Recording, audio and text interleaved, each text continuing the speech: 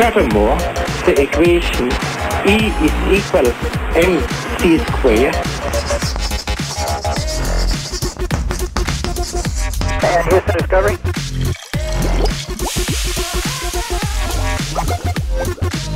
I'm going to make him an offer again.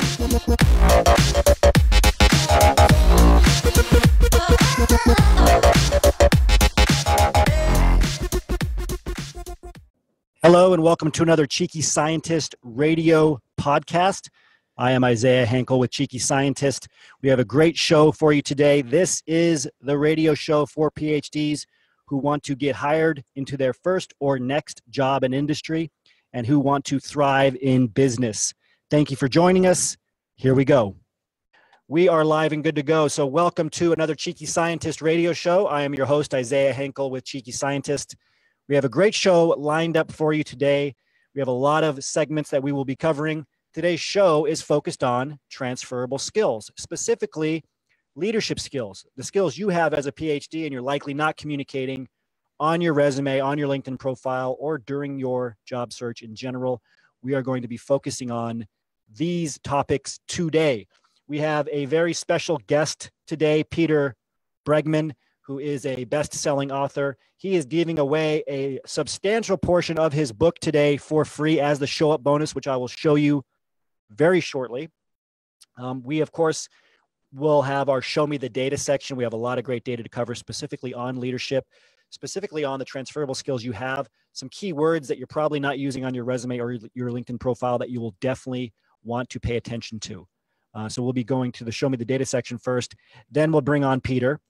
And then we're going to talk about immigration, a very hot topic. But of course, we're talking about skilled immigration and getting your visa. We're going to go through all the different visa types for those of you who want to work in the U.S. Why are we covering this? Because almost 50% of the PhDs in the U.S. right now were born outside of the U.S., which is pretty amazing. If you think about it, I think the recent data shows that by 2020, 50% or more of the PhDs in the U.S. will be born outside the U.S. So this means that a lot of you, most of you, almost half, will have to navigate the visa process in some way. We have partnered with an immigration firm, which is the #1 firm in the world when it comes to helping STEM PhDs get visas and get green cards. In fact, that's all they do. That is their specialty. Their entire firm is dedicated to this. Brian Getson, who is a partner at the firm, will be on with us to discuss this. And then during our special members only portion of the radio show, where only associates, if you're in our association, you get access to this portion. We will be going through a lot of great things. We have a special call-in where we'll be talking about some resume issues that you'll need to pay attention to for 2019. And we will be talking about LinkedIn and go through a couple of LinkedIn profile reviews where you can ask your questions. And we are going to go through some live profiles. And then we're going to do a special, if we have time, Stump Isaiah section, where one of our team members will come on and ask a tough interview question. And I will do my best to use the STAR method and the Cheeky methodology in general to answer that question. So great to see all of you on. Yeah. How are you? Good to see you. Are you ready for the Show Me the Data section? I am ready. All right. So I'm going to share my screen here. Now, Jeanette has done a great job going through the current data that's online right now, pulling out things that are relevant for this radio show topic. And we have some great charts to show you today. So please tell Jeanette thank you in the chat box while I pull this up. I'm going to share my screen. You should be able to see 3 charts here. And what I'm going to do is the same thing I always do for all of our Show Me the Data sections. I'm going to walk you through it first. For those of you listening by audio, describe what the charts are showing. And then Jeanette's going to give us some takeaways and some conclusions. So the first set of charts here, this is from a PNAS article titled Changing Demographics of Scientific Careers, the Rise of the Temporary Workforce. What does this mean? We're going to talk about it. So the first 3 charts have on the y-axis, they have the percentage remaining in the field, and it's percentage remaining in the field of astronomy, ecology, and robotics. So it's supposed to be some random STEM fields. And I guess there was some methodology to the STEM fields they chose that we'll talk to Jeanette about in a second. Now, there's 3 of these graphs. On the x-axis is years since entering the field. And then we have a bunch of colored lines that seem to get shorter and shorter as the time gets more current. So the colored lines are labeled 2010, 2006, 2001, 1996, 1991, 1986, 1981. And what we're looking at here is how quickly people are leaving academia in these fields. So Jeanette, what are the trends that we see here? Yeah, so great. I'll start with explaining the choice, right? So they picked these 3 different fields: astronomy, ecology, robotics. In the paper, they say that they chose these because they sort of represent each different areas of STEM, where astronomy is physical science, ecology is life science, and robotics is like engineering/technology. Yes. So that's why they picked them. And then what I like to look at in this picture is actually to look at the slopes of the lines. So that's kind of what you're looking at. You can see that the slope is not as severe in like 1980s, right? So that means that the percentage of people remaining in the field is slow to change, right? So after 30 years, so let's look at astronomy, for example. It makes more sense if I talk about a specific example. So if we look at the 1981 line, which is the red one, you can see that the percentage of people remaining in the field is between 30 and 40% after 30 years. Yes. Right? And so you're seeing this like slowly sloping line. 30 years. Yeah, after 30 years, there was still that many people left. And this is in academia. Yeah, yes. In academia. And then if we shift over looking at 2010, you can see that line, the slope has become much greater. It's like almost straight up and down in astronomy. And clearly it hasn't been 30 years since 2010 yet. So that's why the line is shorter. Right. But you can see that even after 5 years, there's only 70% of people left in the field. So it's just showing this change in how quickly people are leaving each of these fields, leaving their academic positions in these fields. Right. So the key is to look at the slope, right? And so the steeper the slope, the faster people are leaving the field. And so every segment by year, right, people are leaving academia faster and faster. Yeah. So if we were to like extend that 2010 line, if you were to like imagine in your brain, like let's draw the line all the way down to the bottom, you're going to see that after 10 years, it's going to be that like there's 30% people remaining instead of 30 years. Right. And which is pretty phenomenal. I mean, and this is why when we always talk about full-time professorships going extinct, like if this was a chart of a species, what would you say is happening to that species? Can I say the word? Apparently not. What would you say is happening, right? If this was like the chart of the dodo bird, would you be like, oh yeah, this bird's going to make it? No, you're like, this bird is dying out. It's almost dead. I mean, the slope literally for some of these is almost straight down. And this is 2010. I would love to see the 2018 data, right? It's pretty phenomenal. And so why is this so important? Because if you're still in academia holding on to this idea that things are not changing drastically and that people aren't leaving academia right after getting their PhD now, you're holding on to data that doesn't exist. The data is showing you that they're leaving almost immediately. And so, in terms of the cohorts that were chosen, we talked about this before the show started, right? So astronomy, ecology, robotics, I mean, these seem like, is there any method to the cohorts that they chose? Well, like I said, they just picked examples within, that's what they said in the paper, examples within each of these like disciplines of STEM. But I mean, you see it could be different. It would be interesting to see a larger population, right? Where they just took everyone all together. Like, yeah, I agree. It would be interesting to see that data too. Yeah. And I think it's, so the point was to take a sampling of STEM, right? So they have astronomy, robotics, which would be more tech or engineering, and then ecology, more, I guess, life sciences. But it'd be great to see, the larger grouping. Like I like to see life sciences, physical sciences, engineering, or maybe just more of your bread and butter, like biology. But that could be my own slanted view too, just because I'm not an astronomist. Yeah, that's true.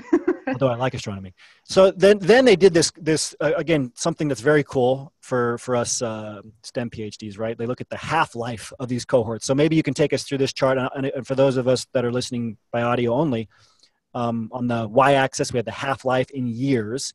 And in the x-axis, we have the cohort year. And we're looking at 3 different colored lines: astronomy, ecology, robotics. All of those lines are higher up on the y-axis on the left, and then they go pretty sharply downward towards the right. So can you walk us through what this is actually showing? Jeanette? Yeah. Yeah. So this figure, when they look at the half-life, I feel like this sort of simplifies the data that we just looked at. So they're looking at this half-life, and how they define it is the amount of time it takes for 50% of a specific cohort to have left academia. So how much time is it taking for half of the people to leave? And you can see that on the x-axis, we've got that over time, right? So in 1960, it took about 35 years for half of the people to leave academia. That's a whole career, Wow. right? So basically half of the people were staying in academia for their entire career. Yes. Right. And then if we look all the way at the other end at the 2010 data, you can see that the half-life has dropped to about 5 years. So that means half of the people are leaving after just 5 years in academia. Right. And this is post PhD? Yeah. Mm-hmm. It's after as a professional. Yeah. Yeah. And so those numbers are pretty amazing. I mean, we can't even imagine that half of the people after they get their PhD would stay in academia for 35 years. But it used to be like that. There used to be a high level of security now. And why is this so important? Because a lot of PhDs that we talk to who first come into our association are like, well, I'm worried about industry because of the uncertainty or the lack of security. And we're like, what are you talking about? Like, look at the data now. The most insecure place to be in, I think, out of all careers for PhDs is in academia. I mean, look at the half-life. Look at the data. The data doesn't lie here, and that's why we're showing it to you. So next, we shift gears a little bit to talking about some of these key transferable skills, also referred to very often as leadership competencies or core competencies of an individual. This is from a Harvard Business Review article titled "The Most Important Leadership Competencies According to Leaders Around the World." And then it shows the top 10 leadership competencies grouped into 5 themes. So 195 global leaders were asked to rate 75 qualities. And these are the ones that rose to the top. So we have the 5 groups that they made, whether it was arbitrary or not, was strong ethics and safety, self-organizing, efficient learning, nurtures growth, connection and belonging.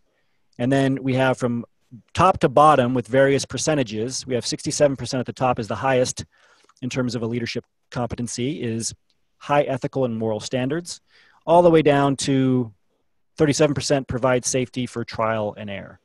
So I'll stop there, Jeanette, and let you kind of jump in and walk us through this a bit more.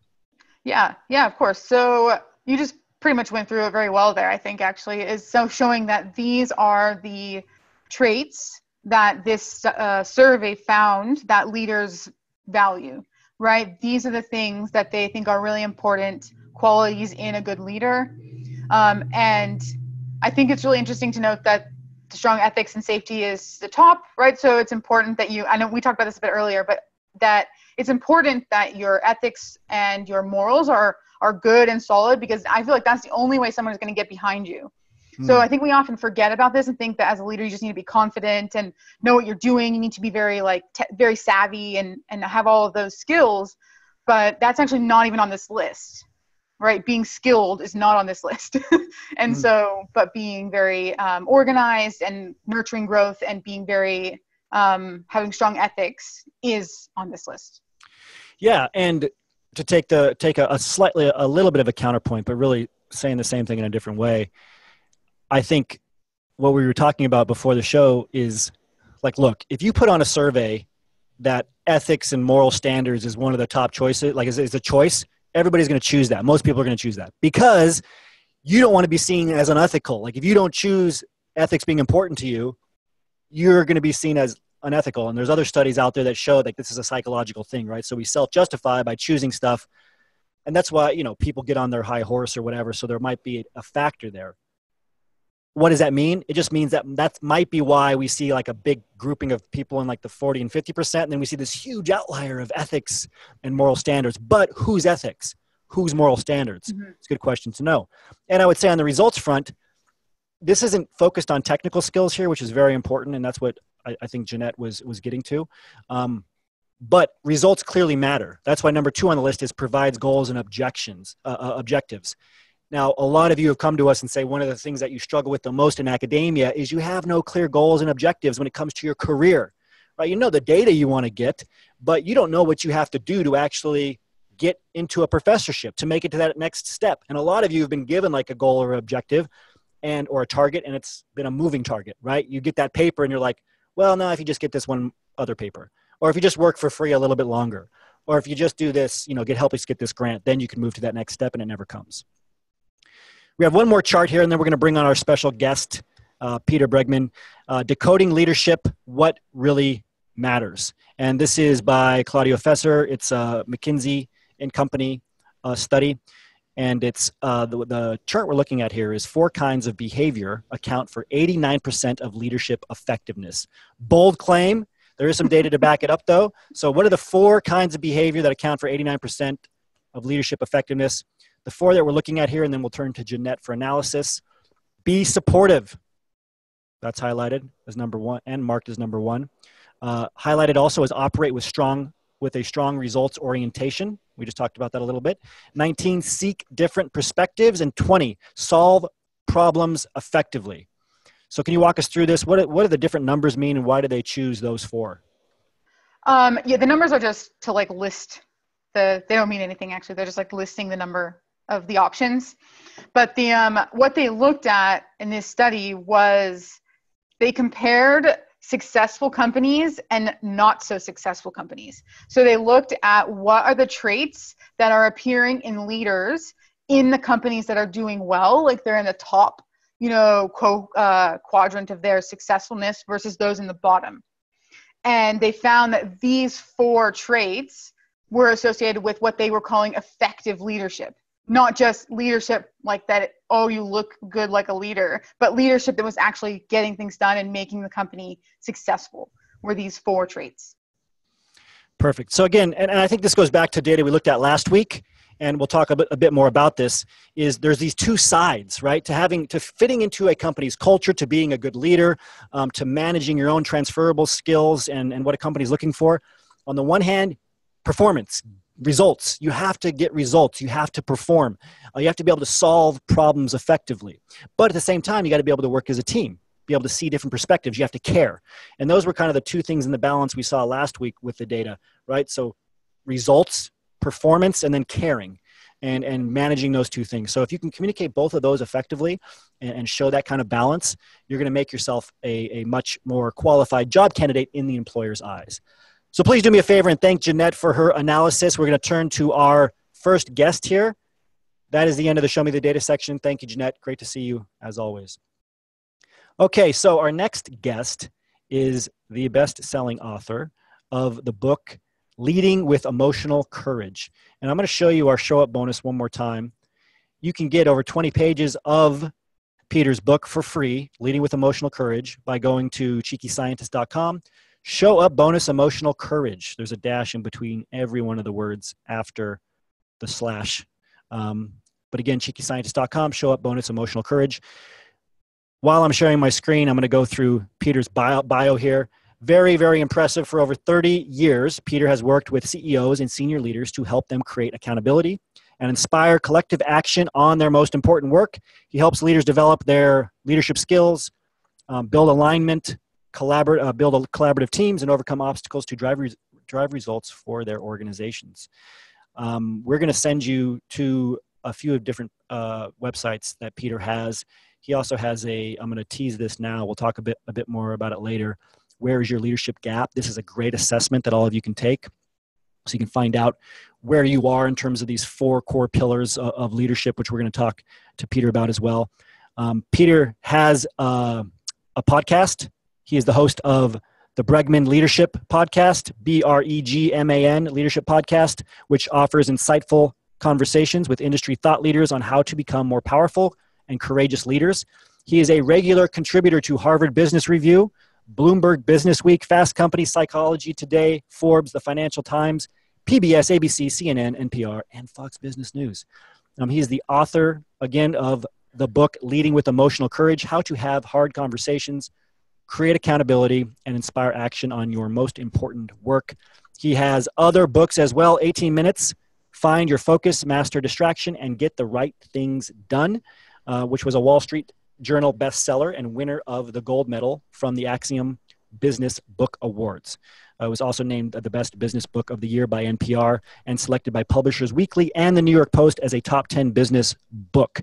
18 minutes. Find your focus, master distraction, and get the right things. I highly recommend getting that book and get the book Leading with Emotional Courage today. Great gift. Great gifts that you can give out too. I'll mention one other. He also is the author of 4 Seconds. You seem to be reducing the amount of time in each of the titles of these books, Peter. All the time you need to replace counterproductive habits with ones that really work. A New York Post top pick for your career, it was named in 2015. And then finally, Point B, a short guide to leading a big change.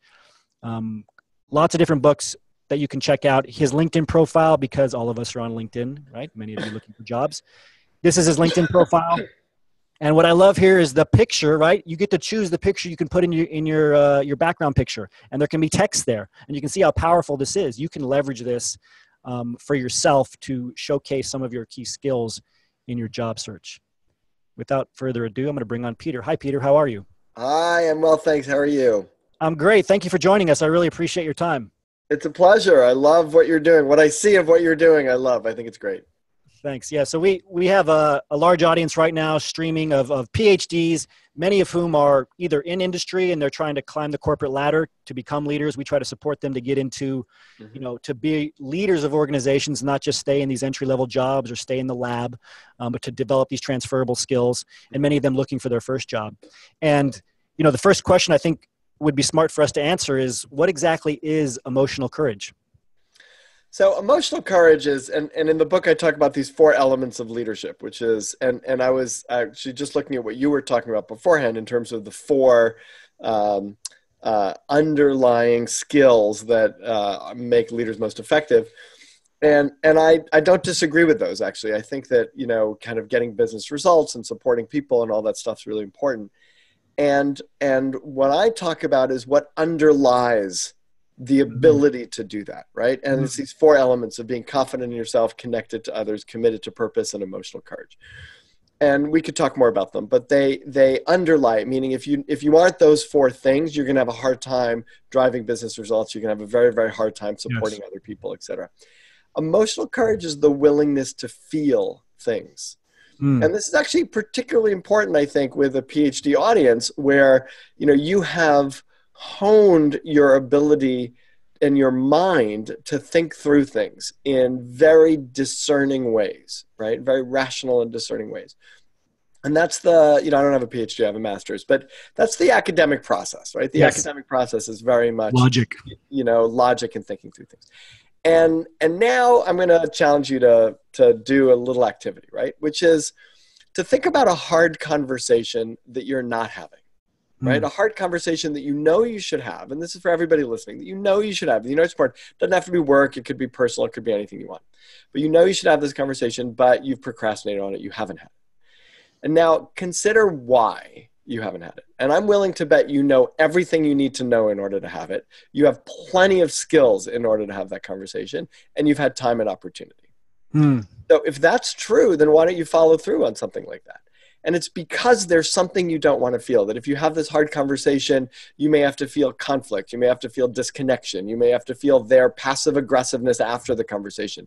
You might have to feel your anger or their anger. You might have to feel shame or embarrassment, or they might come back at you and you might get defensive.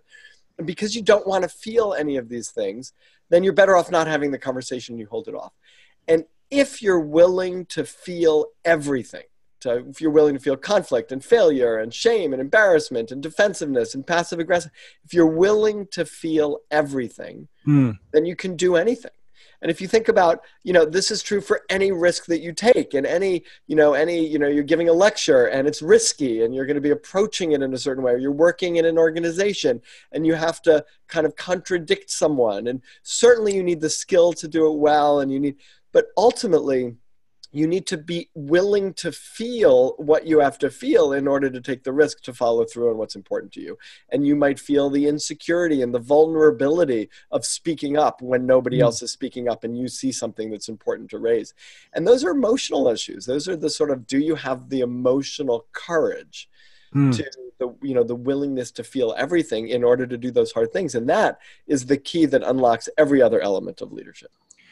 That's great. And before we get to those other elements, I want to make it really practical here. So I'm not even going to poll the group. I already know what a lot of you feel when you try to say, start networking, right? A lot of us went to academia, PhD, use logic. We want to get ahead on our own. And then we realize, wow, we need other people to get a job referral, to climb the ladder.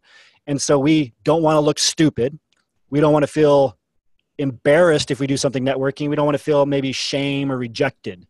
Those three are the ones we hear a lot. So, okay, I hate feeling because I'm a thinker. I'm a STEM PhD. How can I tiptoe into that? How can I practice? How can I get more comfortable with those feelings? Right. So first is just acknowledge that that's what's going on. Like that's huge, right? To recognize there's some feelings that are getting in my way, and I'm actually really used to thinking, and I'm really used to, and actually it's really interesting because, when I work with academics too, I'll often say something like, what are you feeling? And the answer will be, I think I'm feeling, right? And it's, it's because we're so used to leveraging our intellect. And so the first thing to do is to recognize and begin to notice what you're feeling, really begin to feel. It's actually really important. And there's in certain languages, in English, you say, I am angry. And that almost becomes a non-starter, because if you say I am angry or I am sad or I am vulnerable, then it means that this emotion that is really just one dimension of what's going on in your body has overtaken you. You have become that, and you cannot be released from it. And it's actually true in many ways in terms of the feeling we have. But when we step away, there's languages where you say, I have anger, right? Yeah. Or I have sadness. And if you begin to think of it that way, to say, okay, I'm going into a networking event and I'm feeling insecure. Where do you feel that insecurity? Literally where in your body? It is a physical sensation. So where in your body do you feel it? And begin to locate it. And once you've done that, then you realize, oh, it's just a sensation. Like this feeling of insecurity is a sensation. And my mind may run wild. Everyone's going to hate me, and I'm going to say something stupid, and then I'm going to lose all my job opportunities, and step, I'm homeless. And if you can kind of step away from that a little bit and go, oh, they have this sensation, and it's kind of in my chest, and this is what it feels like. This is what it feels like to walk into a room of strangers and start to meet them, right? And by the way, if you can manage that, then maybe you don't go in the room and start talking all about how great you are, because that's what you do when you're insecure about how other people will perceive you, and it will, by definition, make everybody not like you. And instead, you'll walk in and you'll ask a question and you'll listen, because you're not overtaken by the emotion that drives you to do things that insecurity drives us to do, which is to try to make us feel more secure, which often backfires. So I think the first step is, are you willing to feel and notice what you're feeling and notice where you're feeling it? My two favorite words are, what are you feeling? I have sentences, or what are you feeling and where are you feeling it? And notice that. And then don't wait for that feeling to go away. I was trying to do some writing. I've written 4 books, and I have confidence in my nonfiction writing, but I don't have confidence in my fiction writing. I actually don't think I'm a very good fiction writer at all. And I've been having a hard time writing fiction. And I said this to a friend of mine, and she said, well, what's stopping you? Like, you just sit down and you write. What's stopping you? And I said, and by the way, anyone who is working on your dissertation will be able to connect with this. And I said, I think I'm scared. Like, I think I'm scared I'm not good. I think I'm scared I don't know how to do this. I think, I have a reputation. I'm a bestseller. And now I'm going to write terrible stuff, and I'm scared. And she laughed and she said, oh, you think you're supposed to be able to write without feeling scared? And it was this great aha, like we wait for the emotion to go away until it feels great to do what we need to do. But the reality is you have to do that even when it doesn't feel good.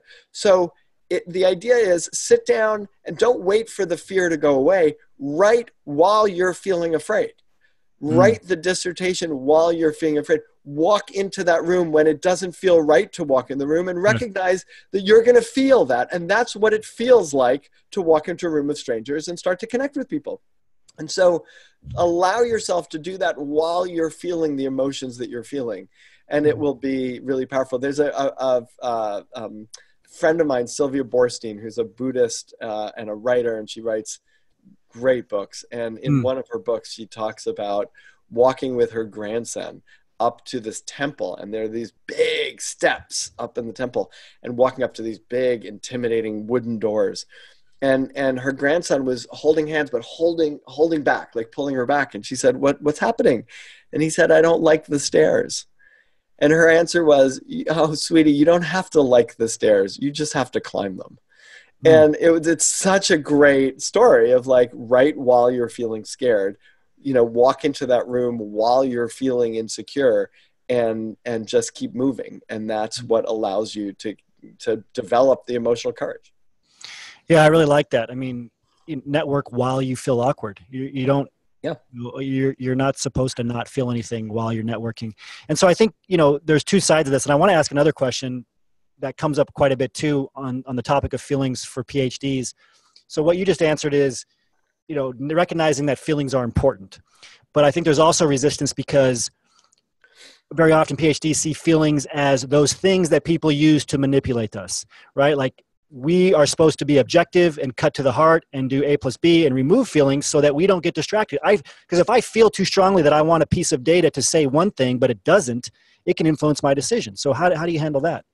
So two things. One is, I remember being in high school and watching a documentary about Hiroshima and then sort of analyzing it afterwards. And I really remember this. I mean, we're going back 30 something years. I know it looks like it's just been a year.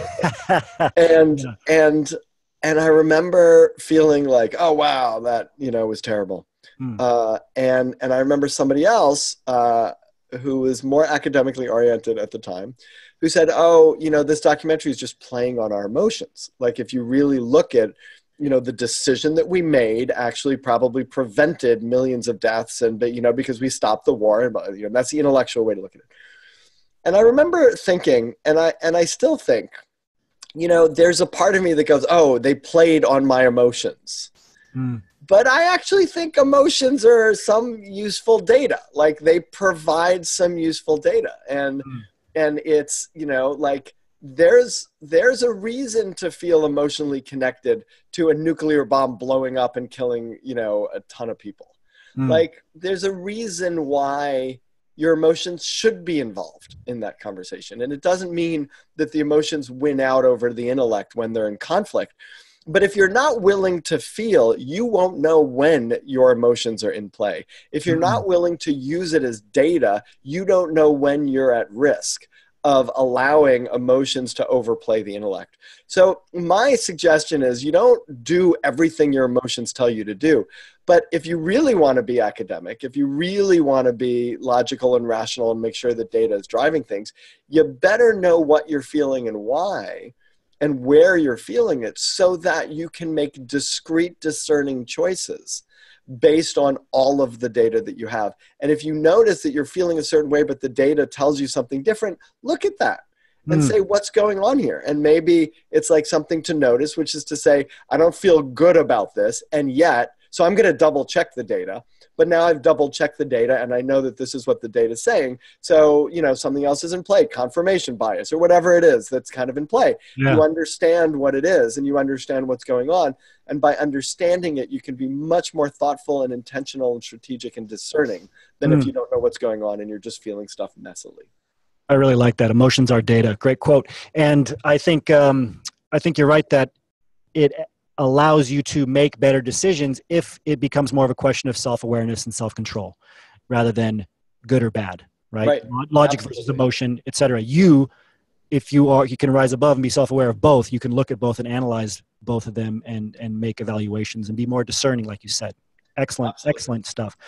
I do want to get to these key elements. So was it the three critical elements of? Yeah, there's four critical elements. Emotional courage is one. So there's three other ones. And it's confidence in yourself, connection to others, commitment to purpose.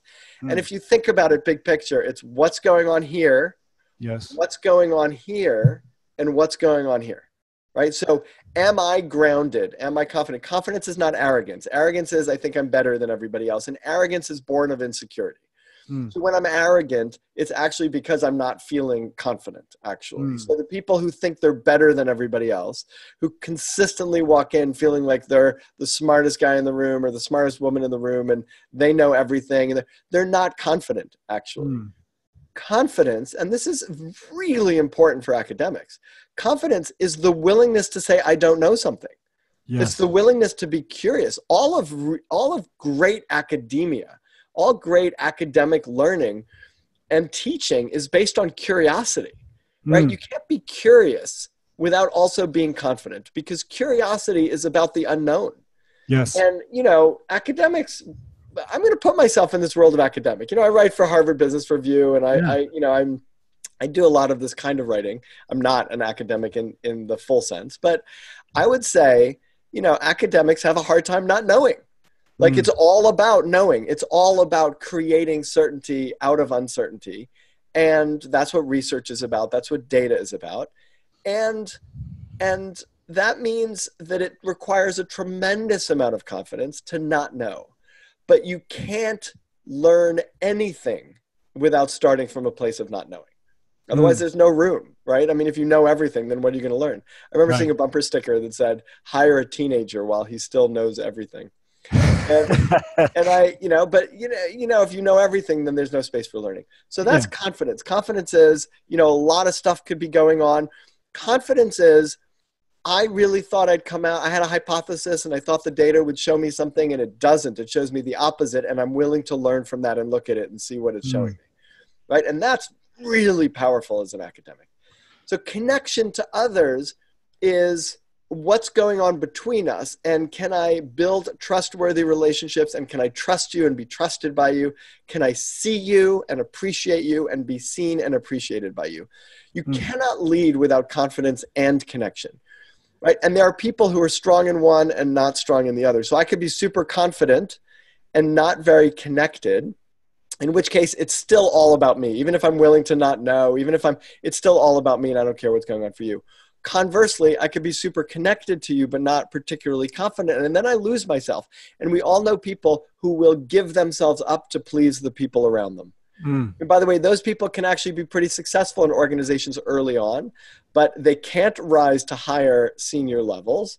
And they usually burn out before that's an issue anyway. So it's, it's actually staying connected. And here's a great test of it, especially as an academic. Go in with an opinion, and I know everyone here has opinions. Go in with an opinion and have a conversation with someone with the opposite opinion. And this could be anything. It could be politics. It could be, your area of expertise. It could be anything. Go in there and have a conversation with them where your opinion isn't threatened by their opposite opinion. Yes. And you both leave feeling respected and seen and appreciated, right? So I don't have to change my perspective because it's different than yours, but I also don't have to change your perspective because it makes me uncomfortable that it's different than mine. And the ability for us to really be able to hold both of those and hold the relationship at the same time is critical in terms of powerful leadership. So that's confidence and connection. And commitment to purpose is all that's fine that I've talked about so far in terms of being in a relationship, but what are we doing with that relationship? Are we moving forward in some way in something that's important? And commitment to purpose is, what is this bigger thing that we're all going to align behind? And this is something we do a lot of work in organizations, helping them to create collaborative, coherent, productive movement in a particular direction. It's also about making choices, about what you say no to in order to say yes to other things. And that's really hard. Commitment to purpose is about distinguishing signal from noise. It's about focusing on what's most important, right? I could be super committed in my area of study and to purpose, and I could think that I'm really committed. But if it's 15 years and I haven't written my dissertation yet, then the answer is I'm not very good at distinguishing signal from noise. That I'm not saying like this is important and that other thing is going to be less important so that I can prioritize that. And then finally, emotional courage, which we've talked about, the willingness to feel. You cannot make moves to develop your confidence in yourself, your connection to others, and your commitment to purpose without also developing and leveraging your emotional courage, your willingness to feel things, because anytime you build that, you're going to feel stuff. And by the way, this is not like a personality assessment where it's okay to be strong in some things and weak in others. You really want to, if you're going to be an effective leader, you need to be strong in all four of these things. And as you pointed out before, there's an assessment on our website. It's free. You can take it, and it kind of gives you a sense. And each question in the assessment relates to a chapter in the book. So it's actually diagnostic as well as analytical, that you can kind of look at it and go, oh, I need help in 17 and 23. And you can literally look at those chapters and begin to build some of that capability. Fantastic. And we'll put that link in the chat box here, and I'll show it at the end. I just have one more question for you, because I think it's very relevant to our audience, who many of them, they're going into maybe their first phone screen ever, their first interview, their first really difficult conversation where there's a lot on the line, after maybe years, even a decade of mostly working by themselves and having pretty general discussions in academia. So how do you have a difficult conversation? And maybe it is in academia. Maybe it's a difficult conversation you have to have with your PI or advisor to finally let you graduate, or to, get a pay raise because you're a postdoc, whatever it is. Where do you start? How do you have that conversation? So the first place to start is lead with the punchline. You should always lead with the punchline. I can't tell you how many conversations I had a friend who was telling me about a conversation, and he was in this conversation, and it was 15 minutes in, and he finally said to the person, I'm really listening, and I just can't tell if you're promoting me or firing me. And it's because, they were giving backstory and like, you're really good at this, but then you're challenged there, and they weren't coming out and saying it. So if you have a hard conversation, lead with the punchline. Start with the very first thing that's the hardest thing that's stressing you out. Say it, and then back it up with data, back it up with information, back it up with rationale and backstory. Don't take 30 minutes to build the backstory, right? And by the way, that's something that academics get slammed for all the time. It's like, use what you know really to underscore what you're trying to, the point that you're trying to make, rather than undermine it. And if you want to underscore it, then make the point that you're making, and then offer the amount of backup that's needed in order to follow it up, versus give a ton of backup in order to sort of build the story that drives your conclusion that you're going to lose most people, and they're going to drop. If they could literally drop off, they would be dropping off. So that's one thing. The other thing I just want to say in terms of the various scenarios that you offered is do a lot of listening. Even when you have a point to make, be willing to listen to what's going on. If you want to influence someone, listening to them is actually the strongest way to influence them. Yeah, and it's counterintuitive. I just, again, this was an incredible interview, and very aligned with what we talk about. Again, as academics, like Peter said, you're used to giving a presentation where you show like the least most important data first, gradually build to the most important data, then make a conclusion an hour later when everybody's asleep. Lead with that punchline, especially in an interview, whether it's about yourself, whatever. I think that's fantastic. Right. So, please thank Peter for his time here. We really appreciate it. I know you have a lot of other things going on. I want to make sure everybody gets a chance to go to all the great things that you have online. I'm going to show my screen here very quickly. Go to this assessment. It's at Bregman. And I want to make sure I'm saying that right. Bregman? Bregman, yep. Bregman Partners. BregmanPartners.com. Where is your leadership gap assessment? Take this assessment. Go connect with him on LinkedIn as well, and go look at his book. I think we have it. Resources. Yeah, let me show this link here.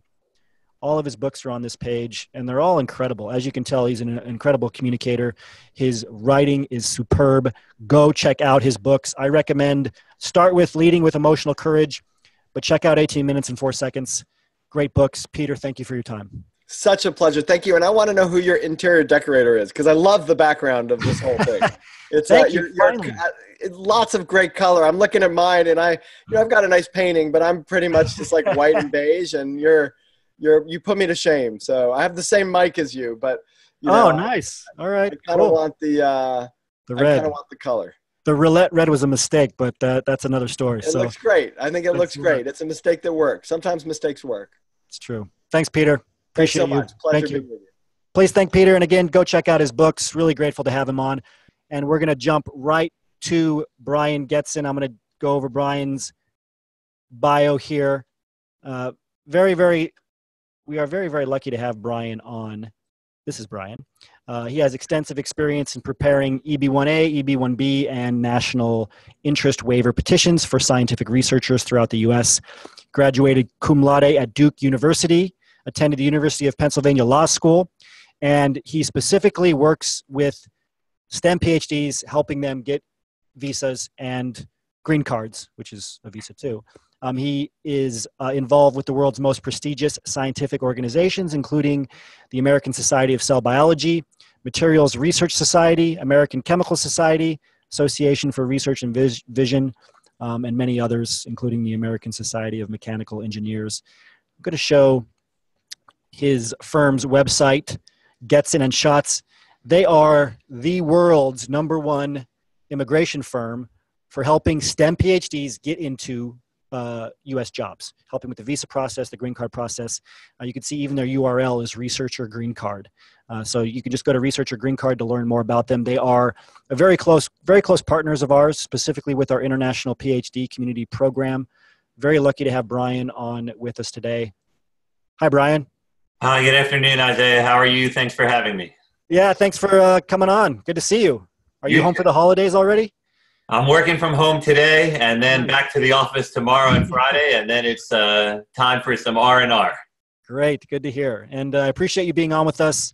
I know we have a whole list of questions here. A lot of questions were sent in to us, so we want to get through them all for all of you PhDs who are working to get hired before the end of the year even. The first question is, what is the most common way for foreign nationals to apply for a green card based on employment? Sure. So most foreign nationals who are working in the U.S. that are not conducting scientific research, they have to go through what's called the PERM labor certification process. And that involves having an employer sponsor you for the green card. You can't file on your own. And the employer has to conduct recruitment that is mandated by the Labor Department, such as putting ads in Sunday newspapers and conducting other recruitment online in order to show a lack of U.S. worker availability. So for, jobs that do not involve scientific research, that's generally the only option available to obtain a green card. Yeah, and that brings me to the second question here, and this is something I haven't heard of before, the PERM labor certification process. So what can PhDs do to avoid this and get a green card based on their research accomplishments? Sure. So, the theme of today is leadership, Isaiah. Right. So, and that lends itself to being a leader in your research field. So if you have made scientific accomplishments that have impacted or influenced your field, then you can look to avoid this labor certification process and apply for a green card based on your own research accomplishments. So everybody listening today should be looking to do that. And there's 3 different types of categories where you can obtain a green card based on your research accomplishments. There's the EB-1A category, and that is called Extraordinary Ability Aliens. There is the EB-1B category, and that is called Outstanding Professors and Researchers. And there is the EB-2 National Interest Waiver category. And what I mean by EB-1 and EB-2 is there's different classifications of green cards that is set forth by Congress. And there's something called the Visa Bulletin that is issued by the Department of State each month. And if you would just Google Visa Bulletin, you would see it, and you would see these different categories.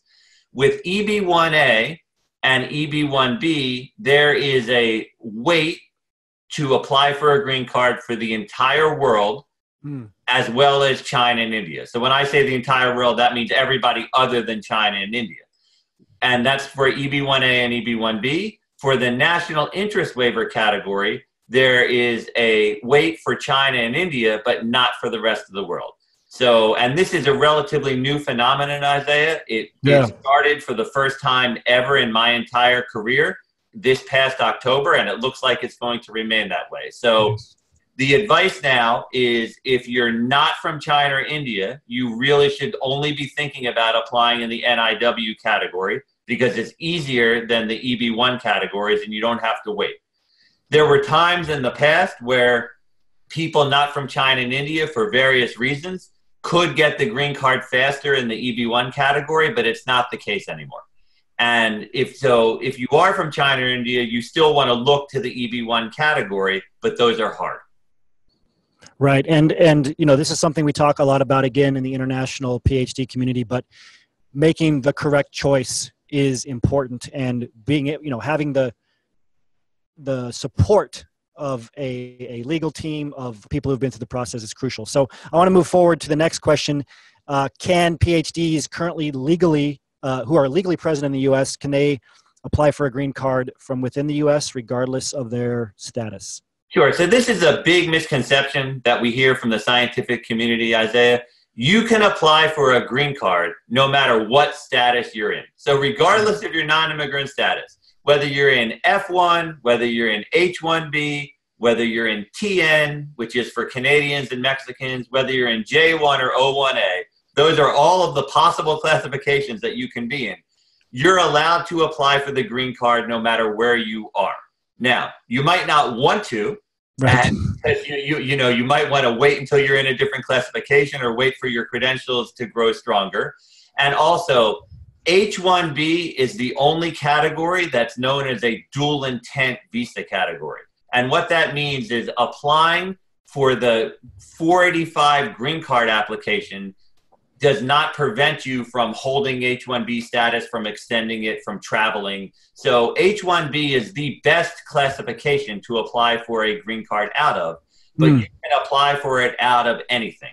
And when we talk about applying for a green card, it's two parts. There's the I-140 petition, which is the EB-1A, EB-1B, and NIW, and then there's the I-485 green card application. Yes. So, if you're from China or India, you can only file the I-140 petition at first because there's a waiting list for you to file the I-485. Additionally, if you're not in H-1B status, it's probably not a good idea to file the I-485 green card until you have an approved I-140, the NIW, because that's really what this is going to be applicable to, because, again, you're waiting if you're from China or India. So that's a huge mistake that I see researchers make with it, who either don't get good legal advice or they, try and do it on their own, is if you file the 485 while you're in a non-immigrant status like F1 or J1, now you can extend that status. And if something goes wrong with your application and it gets denied, it could create problems for you. So, there's really two parts to dealing with researchers. There's your credentials, and then there's the strategy of maintaining your underlying non-immigrant status and when is the best time to file. And you can't neglect one or the other because they're both equally important in the decision in terms of, how you go about filing for a green card. Yeah, just again, great information. If you haven't thanked Brian yet, please thank him.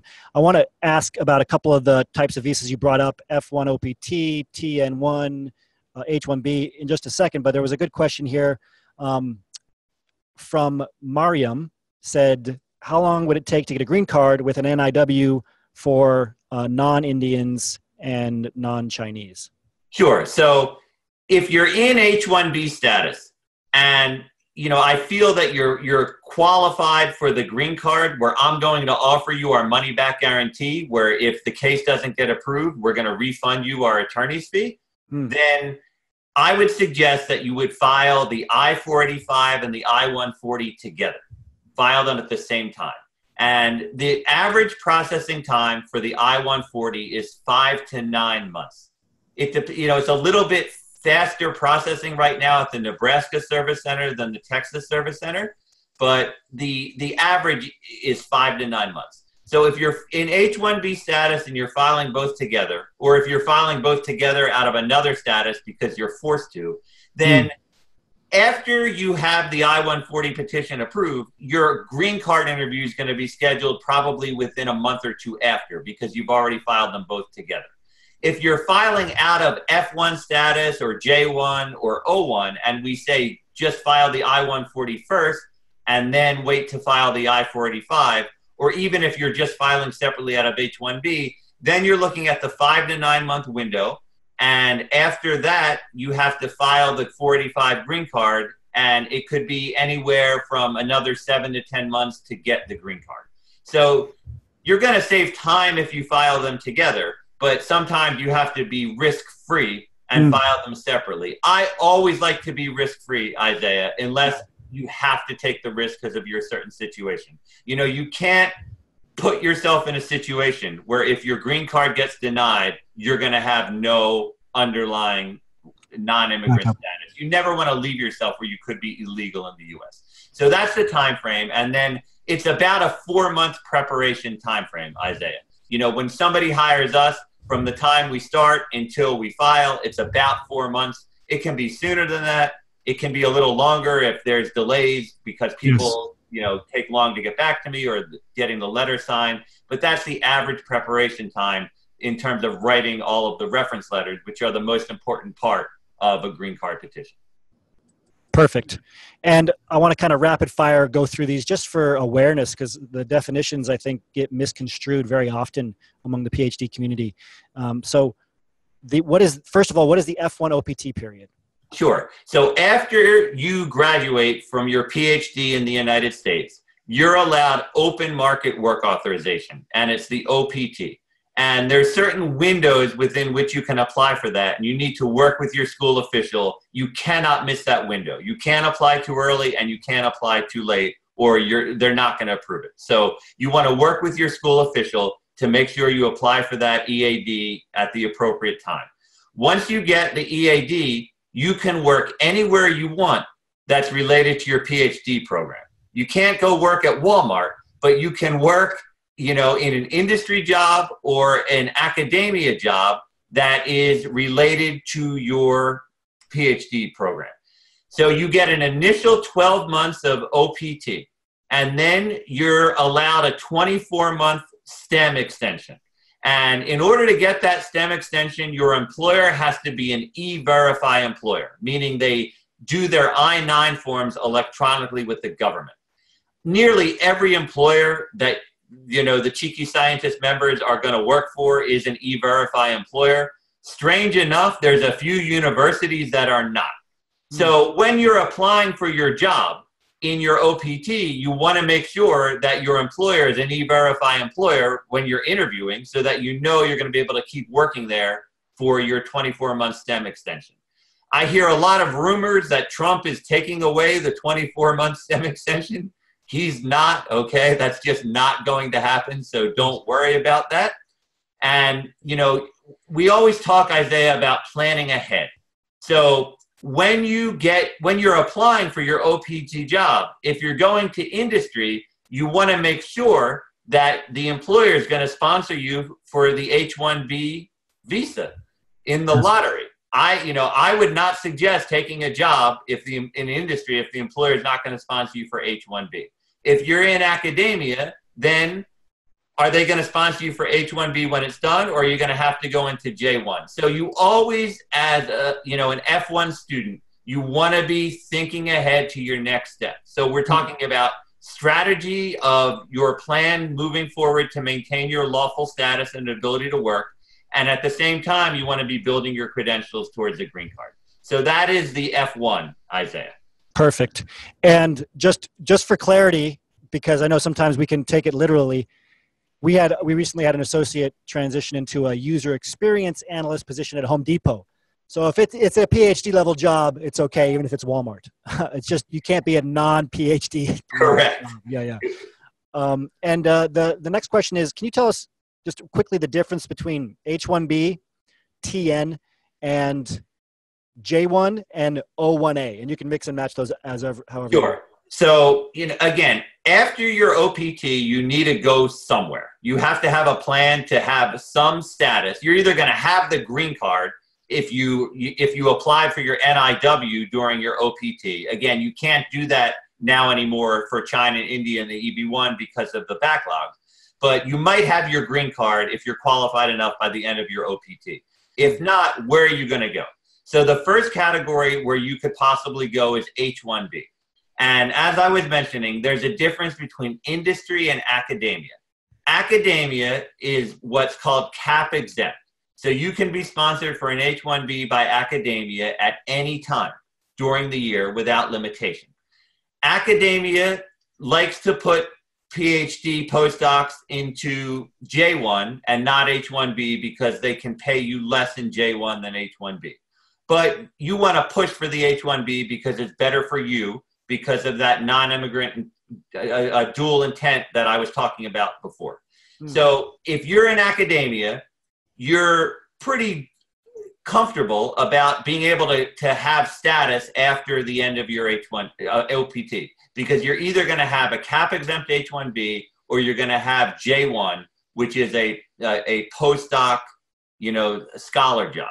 You want to also try and avoid J1 because there's something called a 2-year home residency requirement, where most postdocs are subject to that, especially those from China and India. And that means you can't get an H-1B or a green card without waiving it. If you have to take the J1 in academia versus nothing at all, then you take the J1 and you deal with the 2-year requirement down the line. If you're in industry, then you have to go into the H-1B lottery. And that is run the first 5 business days of April every year to start in October. There's 85,000 total H-1B visas. 65,000 for those with U.S. Masters and higher, and 20,000 others. And you need to have your employer apply for H-1B in your first year of your OPT, in your second year of your OPT, and in your third. And just in case you don't win the lottery in the first or the second, then you're going to have 3 bites at the apple. So even if it means cutting your OPT short, from a strategy standpoint, you have to do that, once you're in your OPT. And they're talking about changing the lottery rules, Isaiah, which is going to benefit PhDs to some extent. What they're saying is right now, normally we submit our petition to immigration. We have to submit the complete package, and they take it, and then they run the lottery. And then if your case doesn't win the lottery, your entire package gets sent back. And also the way they do it right now is they run the lottery by selecting the 65,000 first, and then selecting the they select the 20,000 U.S. Masters first, and then they select the 65,000. Yes. They're talking about doing 2 things differently. Number 1 is pre-registering electronically, and then they're going to run the lottery, and if you win, then you send your package in. So that would save them a lot of mailing expense and sorting through huge stacks of paper. That's why they want to do that. And then they're thinking about running the lottery in reverse, running the 65,000 first and then the 20,000. And they think that's going to give people with U.S. master's degrees or higher about an 8% greater chance of winning, because you're going to go into the whole big pool first, and then you're going to have your separate pool. So, but the point is that if you're in industry, you need to run yourself in the lottery. If you're from Canada or Mexico, there's something called a TN visa. And that would really be used as an alternative in industry to the H-1B. You could also use it in the university. I'd rather you be in H-1B than TN, but if you're the choice is between TN and J1, then you want to take the TN. And, basically any job that anybody listening right now would take would qualify for TN if you're a Canadian citizen or a Mexican citizen. You can apply for the green card out of TN status. We would normally want to just file the I-140. And there's actually a letter from the Immigration Service saying that if you've just filed the I-140, you can still freely enter the United States in TN status. If you file the 485, you can't. So that's another misconception that people have about TNs. And that's where we bifurcate the I-140 petition and the I-485. And it's perfectly fine to apply for a green card out of TN status. Perfect. And then the last category is O1A, Isaiah. And this is an alternative if you're in industry and you don't win the H-1B lottery. I've had clients, again, 3 years in a row, they don't win the lottery. So, or their company doesn't file for them the first 2 years, and then the third year they don't win it. So O1A is the non-immigrant equivalent of EB1A. It's showing you're among the small percentage of researchers at the very top of the field in the world. And O1A is a very useful tool for people that are working in industry, whether you're from China, India, or anywhere, to work for an employer. Also, you don't have to wait. So if you're not in OPT, and let's say you're outside the United States, then you could apply for O1A in order to start working for an industry employer without needing to worry about this April and October timing. If you're at the end of your 6 years of H1, going to O1A is also a useful tool. And the third time O1A is used is if you're subject to the J1 2-year residency requirement, you can still hold O1A status. So these are all of the different non-immigrant statuses, Isaiah. I wanted to just kind of go back to the basics today. Yes. To, just talk about here's your non-immigrant status and here's the different green card categories that you can apply for. Perfect. Thank you, Brian, for your time. We went a bit over, but I wanted to make sure that he had a chance to talk about the basics there. I know a lot of you had questions. You have more questions here. We'll address them in the group, and hopefully we'll see some of you in the international PhD community. Please thank Brian for his time, and please go over to his website. Very easy to remember, researchergreencard.com. He's helped a lot of associates get their visas. I'm going to show it here on the screen. Very easy to contact, too. I love when I see a firm of this size doing things right online. Phone number right at the top, email right at the top, a button right here where you can click with one click and get access to their information, and they'll get in touch with you. Brian's, again, helped a lot of PhDs, a lot of researchers specifically get into the U.S. So thank you, Brian, for your time. Thank you for all that you do. Thank you, Isaiah. Bye-bye. Bye-bye. Okay, so this takes us to the end of the public portion of the radio show. We covered a lot of ground today. We talked about leadership. We heard from a best-selling author on what you need to do in terms of communicating your transferable skills, specifically your leadership skills and your core competencies. If you're watching us live, you're not an associate yet, you want to learn more about the association. What is it? Just go to PhDsGetHired.com, PhDsGetHired.com. Thank you all for joining us for another Cheeky Scientist radio show. We look forward to seeing you on a future show very, very soon.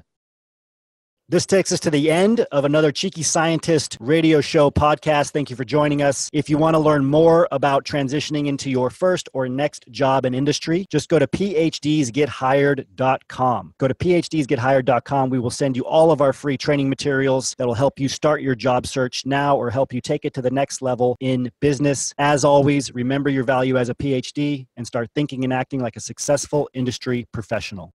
Pump up the bass.